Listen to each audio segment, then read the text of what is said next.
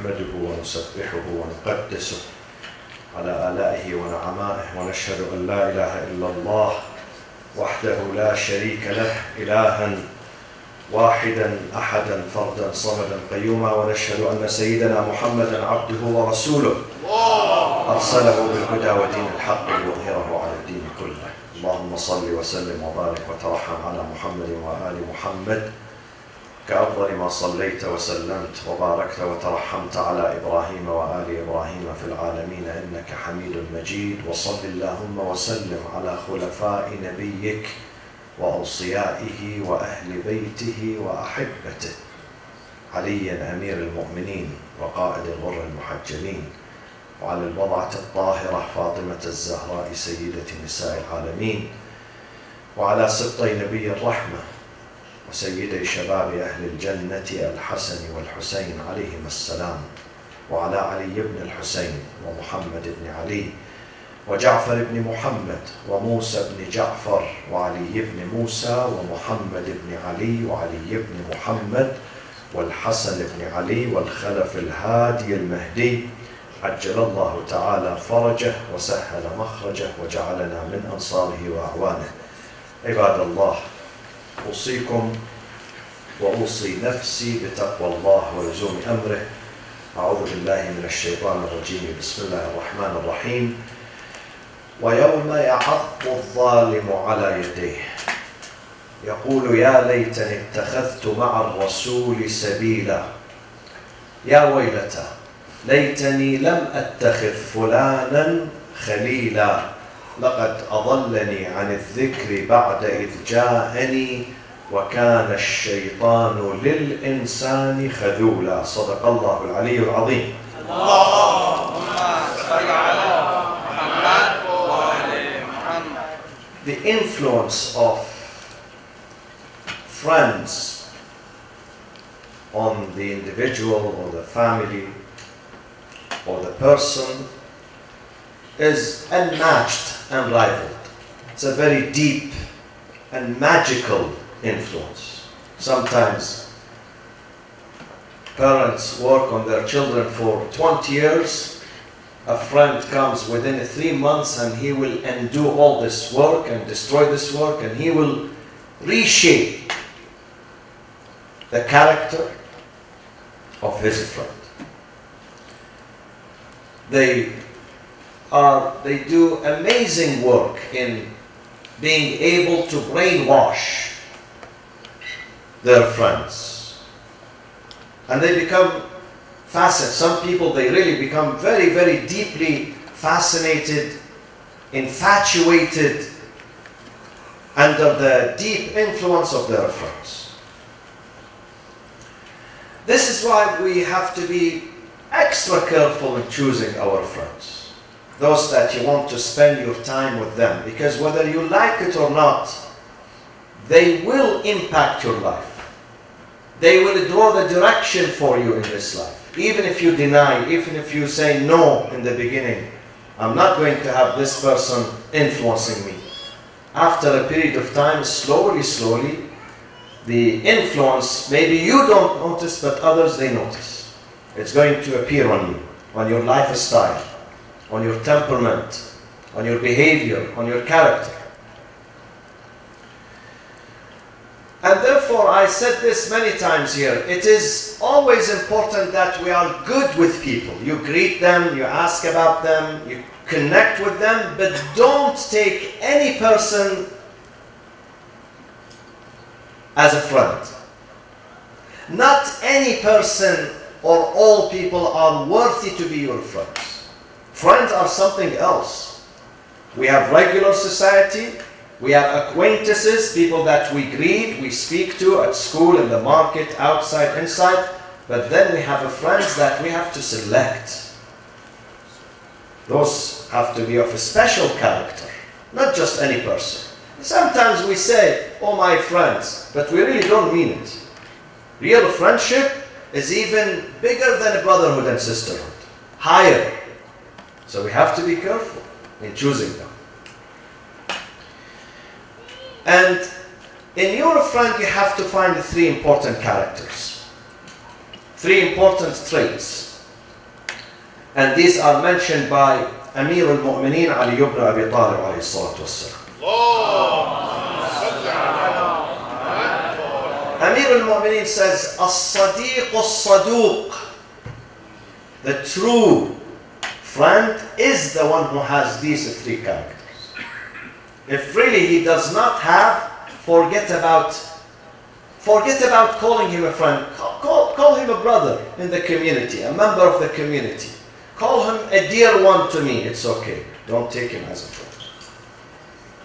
Friends are special, very special. He says the first one, الصديق الصدوق من نصحك في عيبك, the one who provides you the true advice when you do wrong.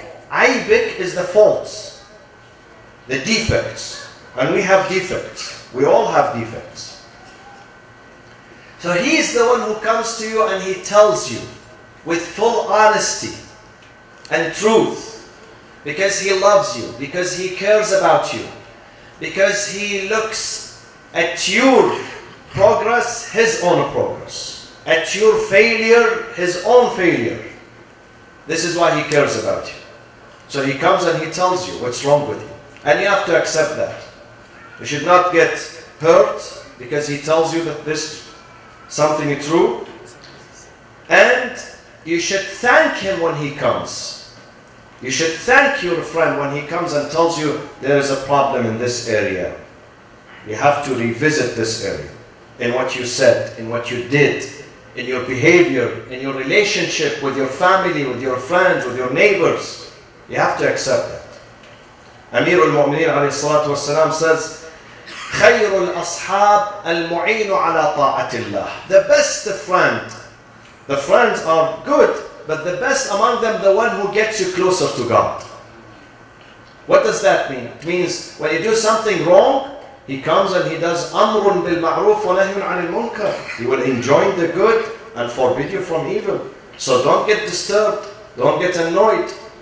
You have to ask, you have to thank him for that. This is number one. من نصحك في عيبك. But what we see is the opposite. That when you give an advice to someone wholeheartedly, with full honesty, with full integrity, with full love, they misinterpret that, unfortunately. They misinterpret that. This is number one. من نصحك في عيبك. The second, وحفظك في غيبك. When you are absent, غيبك, when you are not in that session, he defends you. He protects your back. Some people, he smiles in your face, he holds you, he secures, your ribs are almost broken, when he hugs you, alhamdulillah.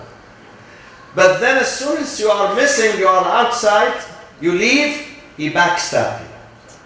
He starts his rumors against you.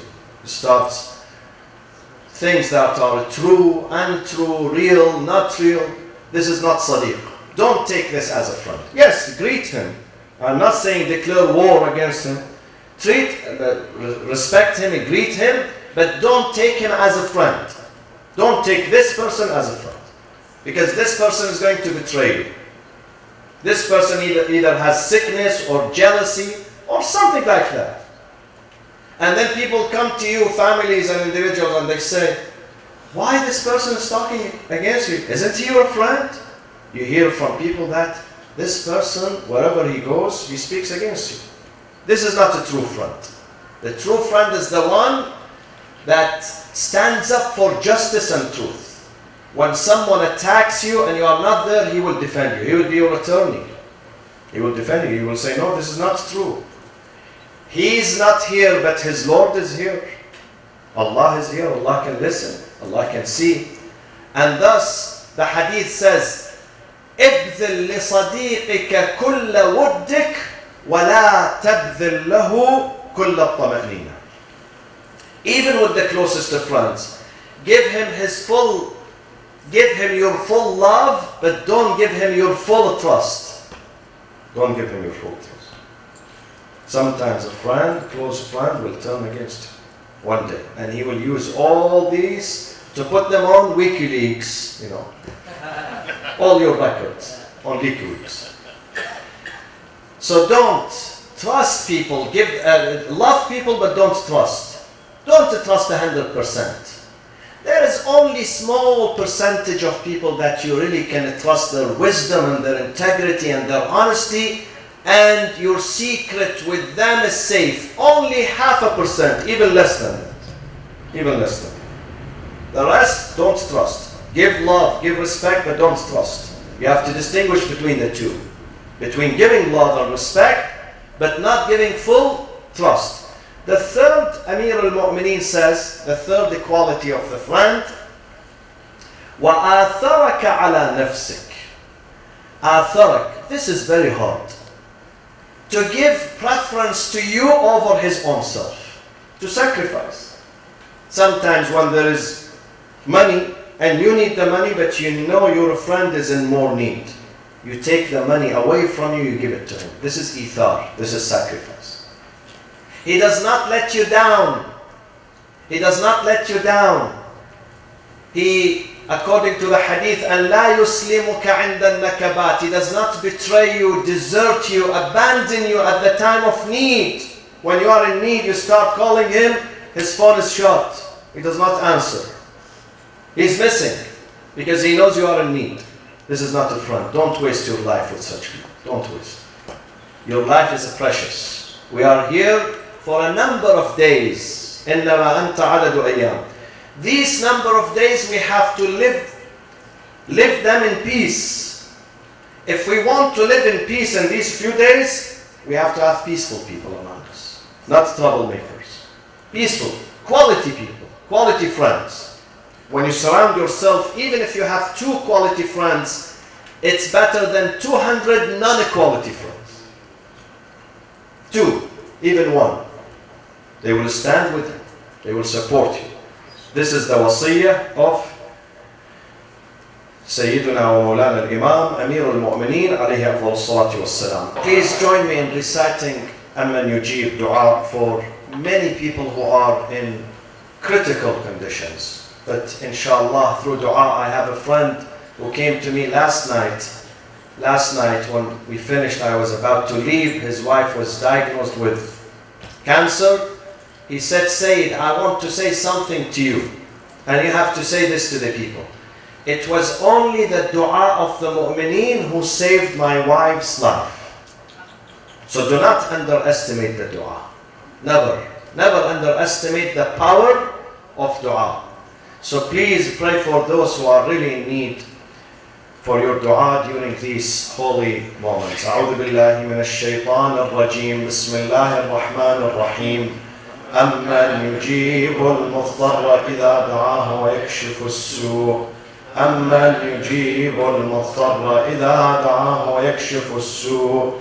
أمن يجيب المضطر إذا دعاه ويكشف السوء. أمن يجيب المضطر إذا دعاه ويكشف السوء.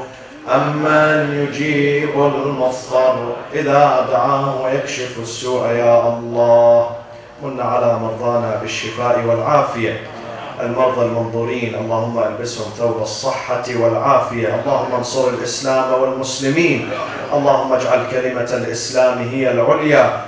اللهم وحد كلمة المسلمين والمؤمنين على الخير والصلاح والبر والتقوى يا أرحم الراحمين. وعجل في فرج قائدنا وإمامنا صاحب العصر والزمان. وإلى أرواح المؤمنين والمؤمنات ثواب الفاتحة مع الصلاة على محمد وآل محمد.